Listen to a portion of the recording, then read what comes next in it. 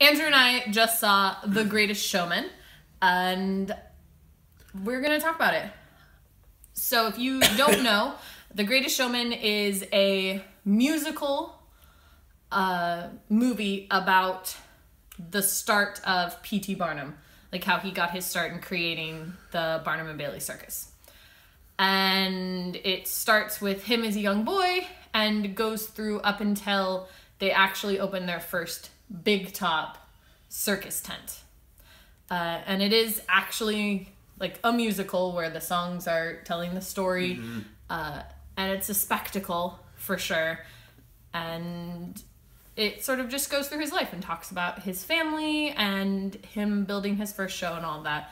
I thoroughly enjoyed this movie. Mm-hmm. Yeah, I thought it was good. I remember when La La Land came out last year. Nope, 2 years ago now, I guess, technically. And everybody was like, oh my gosh, this is going to be the next big thing. Everybody's going to make original movie musicals. And this is the only one that's been made since then. At least big major, budget, yeah. Well, that was the deal. They thought and La La Land wasn't really a major budget film, nor was it a big release at first. So it eventually became so because of the popularity, word of mouth, and the Oscar buzz. But I liked this more than I liked La La Land, and I actually liked La La Land. I like things about La La Land, but ultimately I think it's disappointing and overrated, mostly because it's a musical with two leads that can't sing. So everybody in this can sing. Yes. So they got that going for them. Yep. So I, as a musical, we'll talk about that first. I enjoyed the way that they worked songs into this film. They felt necessary and they contributed to the narrative, which is something that I like, rather than just performances. Right. And the only one that was just a performance was also just a performance. The first time Jenny Lind sang, or Jenny Lind. Yeah, Jenny Lind sang, was clearly not a narrative. I mean, it was a themed song, but not a narrative song. With plot happening around it, so it wasn't, it was still necessary. But it was in canon, like her singing a performance. But no, as a musical, I thought that the music was pretty good. Pretty modern. So that's what I liked about it, I think. It definitely felt like a modern musical, not a period piece. Like, it is visually a period piece, but it wasn't modern in a sense of like Great Gatsby doing hip hop, but it was it had, a little bit of that modern flair with some of its lyricism and definitely some of its beats. Like, just the lyrical beats are a lot faster than old school musicals, which definitely, I think, helps capture an audience. Today's audience wants a little more fast pace.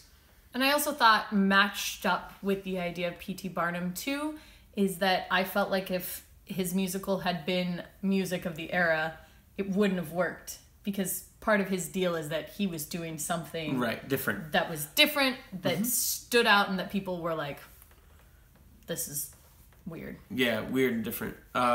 It's really, I'd say, pretty well choreographed. There's a lot of really cool moments, choreography-wise. My favorite, are we spoiling? Is that okay? Yeah, spoilers. There's a particular moment in the bar scene between Philip and Phineas where he's trying to convince him to join. Oh my god, no, that whole scene was so great, so sexy. But my favorite piece of choreography was not the two of them. It was the bartender moving glasses and cups off of the bar as Zac Efron's character is going across, and like in beat and rhythm with him. I thought that was really cool. And I liked the end where they'd agreed and they're toasting and like he's filling and throwing shots and they're drinking on beat, and that whole scene was so pretty. There's a lot of cool rhythm, like nailing signs in. There's a lot of that earlier on in the film, and it kind of loses that particular portion towards the end in terms of the rhythm with the action. But it's really good. The story is really interesting. The love story is well told. Well, two love stories really between so our two gentlemen leads. PT and his wife. I loved their love story. Him and Charity. Like, it was Really, really, really pretty. And it starts with him young, and you get to see them sort of grow, and like this Writing idea that letters. they never give up on each other, that I really, really liked. The story of the film was pretty predictable. I heard a lot of people that I know personally were like, oh, I'm gonna go see that because P.T. Barnum wasn't a good person and they shouldn't make a movie about people who aren't good. I just want to point out for a brief moment that these same people really love Walt Disney, so we'll just leave it there. He's a flawed person. They very much make it obvious that he wasn't perfect. He does some pretty terrible things. Yeah, mostly just neglectful. Neglectful and also... Selfish, and also, like, clearly brings these people, all of his freaks and oddities and unique people, out into the spotlight, but then, when he wants to get into high society, hides them away. Yeah, doesn't want them to come in, doesn't want them to sit in his box, doesn't want them to be visible. And, like, it's very clear that he was kind of a jerk. And I liked that. I liked that they didn't sugarcoat it. No. They acknowledged that he was kind of a jerk. And he has sort of a moment where he realizes, oh, I was kind of a jerk. Right. And it's ultimately a story about family. And I really liked, I thought that, I wish that there'd been a little bit more for his unique performers. Because there were some really interesting beats in there, but only like 3 or 4 of them had really big parts. Yeah, pretty much the bearded lady, Zendaya's character, Anne? Anne and her brother W.D. And then also Tom Thumb, who's, I don't remember his real name, but Tom Thumb is, and the bearded lady too, are like, Tom Thumb was P.T. Barnum's, one of his very, very first things was this little person dressed up as Napoleon. Right. And so I thought though that they portrayed those characters really well. I liked the cheek. I loved when they met Queen Victoria.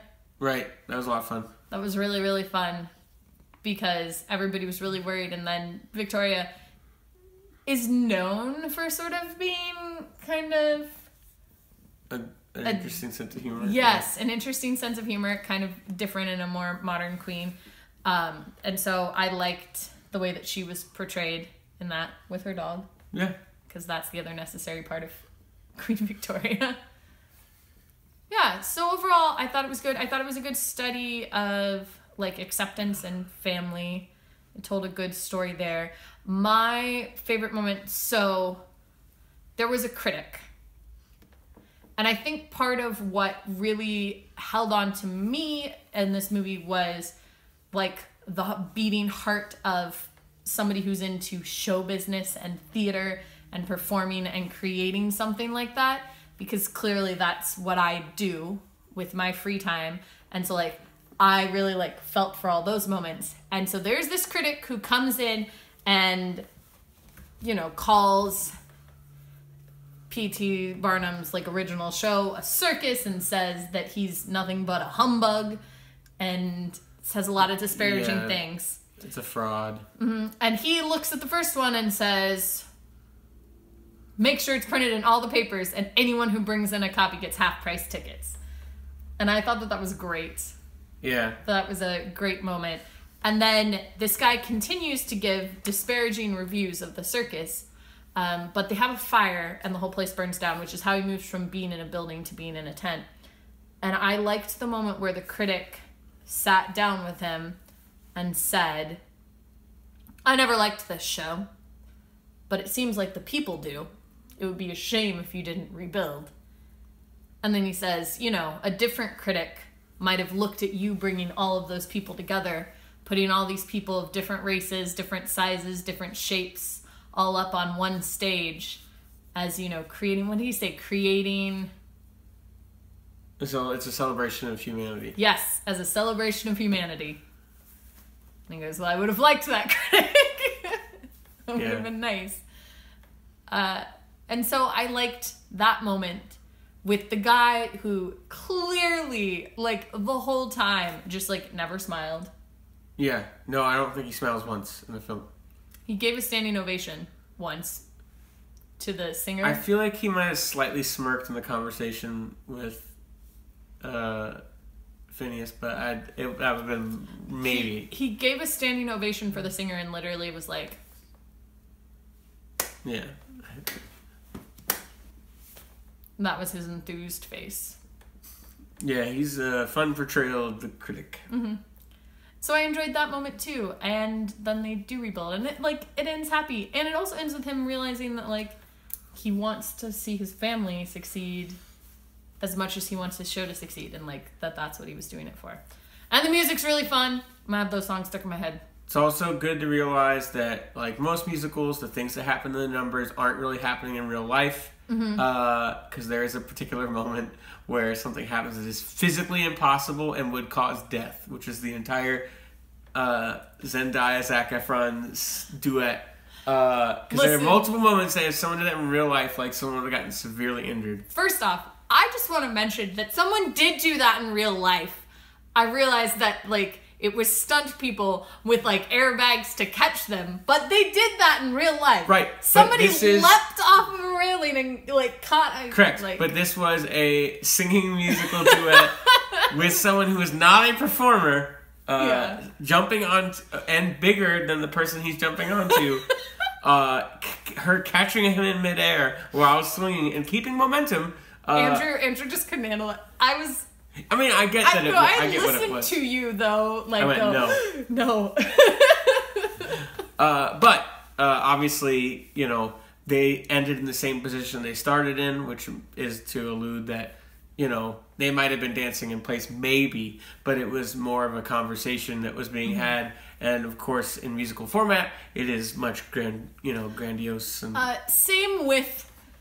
So Andrew talks about that scene. I was much more nervous in the first love song between PT and Charity, when Finn and Charity. Oh, when roof? They're like dancing on the roof, and she's like I running thought to myself, full what if tilt she fell at off the and that was roof. Yeah. So, but we liked the choreography, and it had that thing that musicals have, where like clearly it's bigger in your mind than it is in reality, and I liked that. Yep. So rating and recommendation, I would give this movie 4.5 stars. I left very happy. I'd go 4, but it's. I mean, musicals aren't really typically my thing, even though I am a musically driven person. Musicals and I have a very tumultuous relationship, so it just depends on the show. And movie musicals are even harder for me, than stage. So it just depends. But overall, I thought it was well produced. I thought it was well acted. Hugh Jackman is wonderful. Zac Efron does a good job. Zendaya does a good job. I don't know the actress that plays the bearded lady, but she did a wonderful job.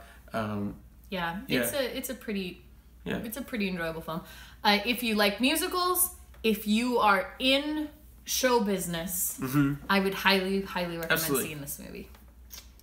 And if you like Hugh Jackman or Zac Efron or Zendaya, I would Huge Jackman. Huge Jackman. All right, and on that note, I'll see you tomorrow.